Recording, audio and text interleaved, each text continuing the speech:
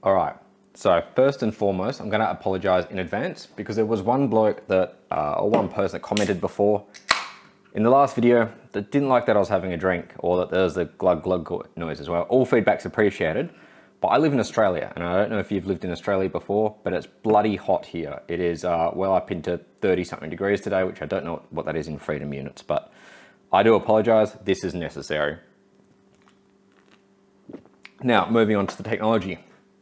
Way back when these AVR Dragons were all the rage. I've had mine for over a decade now. Well, it hasn't been used heavily. They have been extremely handy. They're a very versatile bit of hardware for flashing Atmel chips, because Atmel use a proprietary mechanism in a lot of the cases, or for some of their chips, called PDI, or it used to be called PDI. The new version, which has been around for a while, is called UPDI, which is Unified Program and Debug Interface. So this isn't too much use to me anymore, not in the traditional sense. And I came across a project the other weekend where I needed a UPDI programmer and I didn't actually have one. So I Googled online, I found this bloke, his handle online is MCU Dude. He's from Norway, I'll put a link there. He's amazing. So he has a great micro UPDI programmer, which you can buy for 14 bucks, I think, plus shipping, probably US pricing. Put a link for that as well, because it looks excellent. However, I needed it then and there. I had a project to do. There was, components I had ordered and some soldering to be done and some heat shrink tube to be heat shrunk, and I couldn't wait. So I Googled some other options. Now, just to also shout out to MCU Dude, he made a library called Megacore X, which is awesome. It's a Arduino library for most of the AVR 0 series, like the 480X, 320X, 1600X, and 80X, which are really common and really good, especially with the 328Ps being in high demand at the moment. So thank you. We will definitely be using your code at some point. But today the problem was, and I did need his code because I was programming our 4809, I had to find a solution, and I've got all these Arduino knockoffs. So to have a quick look, because I don't buy the real ones, they're expensive and I'm cheap or poor or both, one of the two. We have here what is very close to a Nano knockoff. I've already soldered the headers on. It is almost identical. It's got a 328p on it. You've then got this Arduino Tech one. So this comes from a local store in Australia called JCar. Now these are about 29 bucks as opposed to the real ones being 39 bucks from them. I know they're expensive, but again, nearly identical. 29 bucks if you need one on the spot, not bad. But there used to be the Nano 2X used a Atmega168, not a 328. And I had one of these lying around. So I thought, let's actually do something with it. It's functionally the same as a 328. It just has less flash and, generally less specs. It's got the same amount of GPUs, the same capabilities, everything like that, just slightly underpowered. So I thought, I might as well put this one to use. Now, on top of that, there is a fantastic, awesome library by this bloke called ElTangas on GitHub, and it's called jtag2updi. Very, very easy to do. The concept is that you flash this with the firmware he's made, and then using GPIO 6 on these, it's a different port on some of the other models, and the 5-volt line, you can use it as a UPDI program. So first of all, we're going to have to jump into the GitHub repository and download his files. We're going to have the Arduino software running. We are then going to have to flash this, and then we have to do a little bit of soldering. So of course I'm also going to be using my pencil, and I've got the short tips in there now as well. I think that's a B, whatever they call it, B4 or something tip I've got on there. So let's jump over to the computer and have a look at what needs to be done.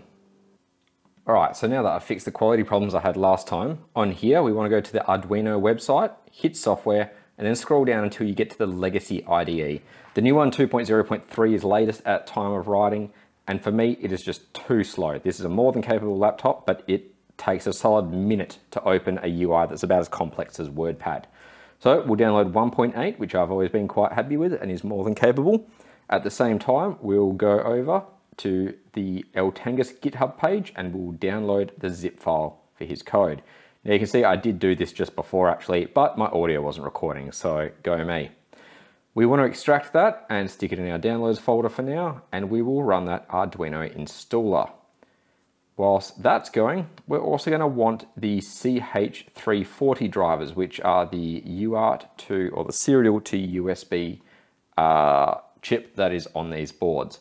I'm downloading it from SparkFun because they're trusted. You know, they're a good mob, and they have this wonderful, whichever version they come with has this wonderful Windows 3.1 style driver. So I'm not going to hit install yet. I'll show you why. You only need to do this if you haven't used one of those chips before.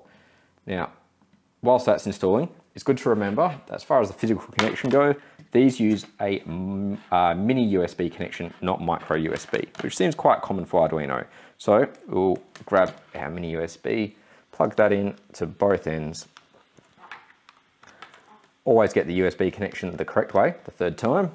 And now if we have a look in Device Manager, same as last time when we started to plug something in. Oh, well, I've already got the drivers installed. If we go uninstall, delete the drivers as well whilst we're at it. The first time you plug this in, which I'll re-plug now, it's going to look a bit like that. It's not very happy. So this Windows 3.1 installer, you just hit install. That's it. And then after a tick, it'll refresh and show it, and then it's going to assign a COM number to it, and we don't need this anymore. So we have a happy COM5 there. We have some TXRX that was just going on, and we have a nearly finished Arduino IDE installer. If you go to this GitHub source code we downloaded, you want to click on the source directory and rename it to jtag2updi. The reason for that is because we're using Arduino. If you're using these compile scripts or AVR, you don't need to do this, but you'll see in here, there is an INO file for us. If we open that up in the IDE, all right, as we expect, that launch is nice and fast. So what we're going to do in here then is make sure that we've got the Nano board picked, because that's what we have. We're also going to just specify the variation of the board, which is the 168. Pick the COM5 port, which is the one that we want, and we should be right just to flash it as is. There shouldn't be anything else that we need to do. Now here, you might need to change this depending on what you're doing or what model you've got. It should auto detect for the most part though. So let's compile it and see what it does.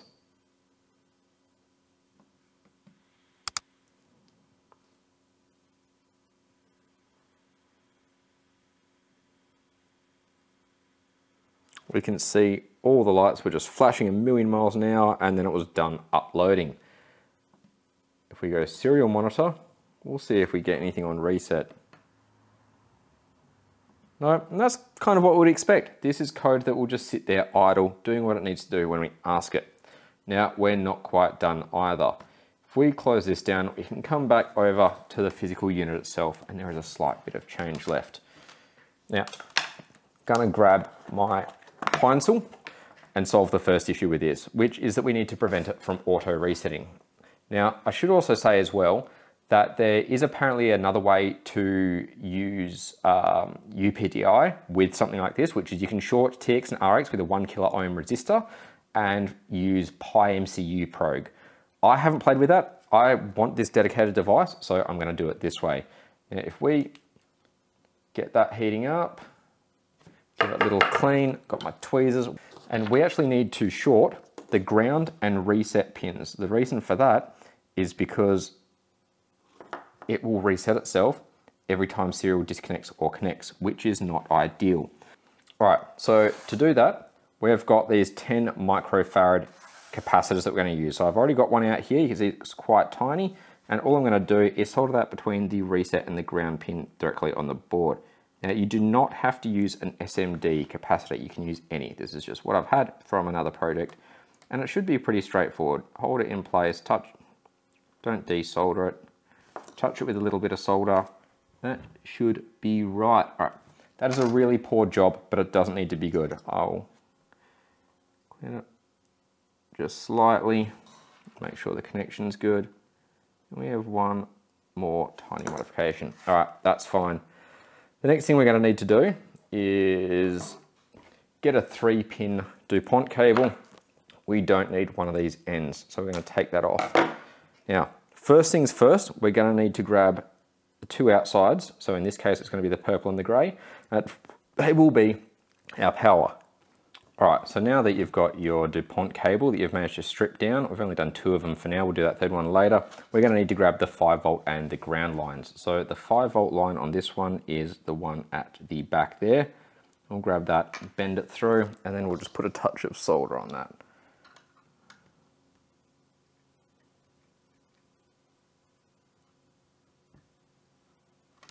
All right, and then we can do the ground on the other pin on the other side. I will of course put some photos in afterwards so you can see this a bit closer.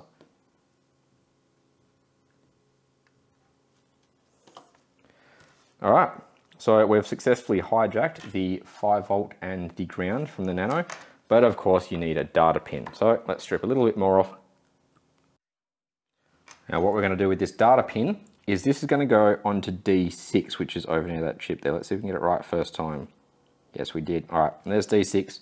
Let's solder that in place. Now, before everyone has a fit, there is another step. I haven't forgotten. All right, that's D6 soldered in place. However, due to the way that the protocol works, we do need to extend it. So I'm going to actually cut this line, or not quite extend it, but we need to modify it. I'm going to stick a bit of shrink wrap tube down this first.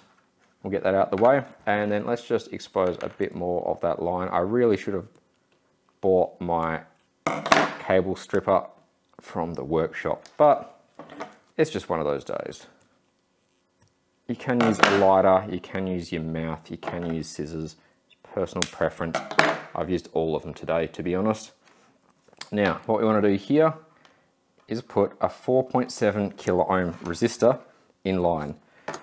Now to do this, I'm also just going to pre-tin it because it makes it a little bit easier. These leads can be pretty dirty sometimes. All right, there's one side done. And then the other side done, sticky boy. We'll pre-tin these wires up here too.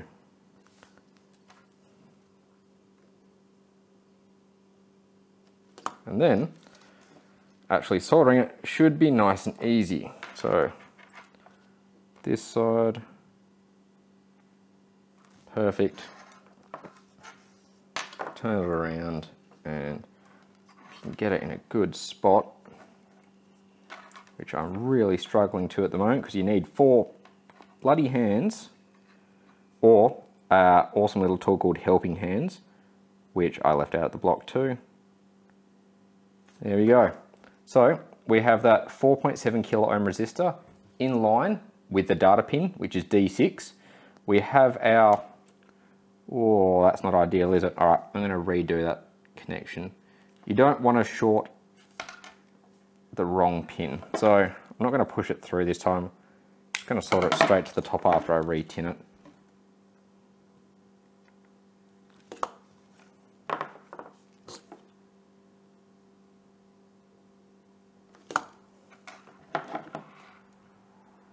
The reason I'm being extra careful here is because you really don't want to short any of the other pins. They may not be doing anything in the code, but it's just good practice. So the ones underneath are just okay. It is very close.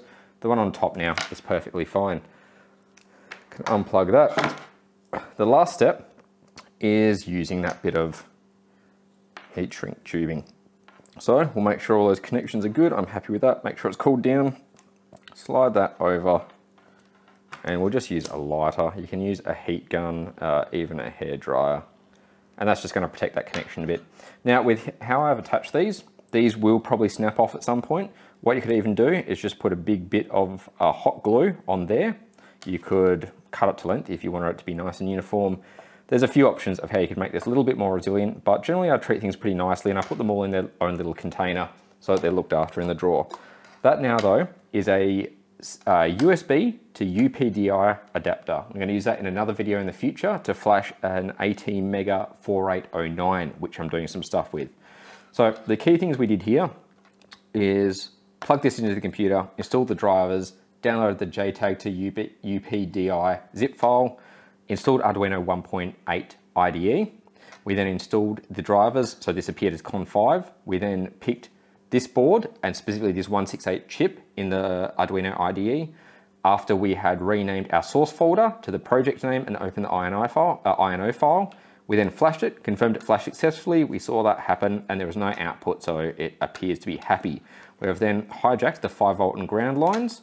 We have hijacked D6. We've put a 4.7 kilo ohm resistor in line, and we've also shorted reset and ground with a 10 microfarad capacitor. That is simply for the voltage levels of the protocol. That is to stop the auto reset on serial connect functionality. And this all up costs us 20 bucks maximum. It's like 2-cent component, 0.1 cent component, 17 bucks for this board, or maybe 10 bucks if you find it on the cheap, or 5 bucks if you get on AliExpress, probably even less, and cables that you're bound to have heaps of lying about. There's text instructions out there for everyone. It's up to you. If you prefer video, this might help you. For text, it might help you. But big thanks to 2 people. One, to MCU Dude from Norway, who wrote the libraries we will be using, but who also makes one of these as an all-in-one, and it's amazingly cheap. Again, 17 bucks for the whole thing, 14 bucks for the whole thing. And a big thanks to the bloke that goes by ElTangas that wrote the program that actually does this. This is infinitely handy. I'm gonna file this one away. I'm gonna use these 2 for testing and development like I always do, but this is now my dedicated flashing chip. I appreciate any feedback you have. It's been great getting to know you all in the comments in the last video. I really like how popular that's been. I'm gonna keep working on the Aux64. I've also had some other things turn up. Don't forget, I do have a really terrible gaming channel, and I've got a cooking channel where I also do some hot sauces and chili stuff and product reviews. But technology is my lifeblood, and I really enjoy doing this stuff. So I hope it helps all of you. I hope you're doing really well, having a great weekend, and I'll catch you next time. Cheers. See ya.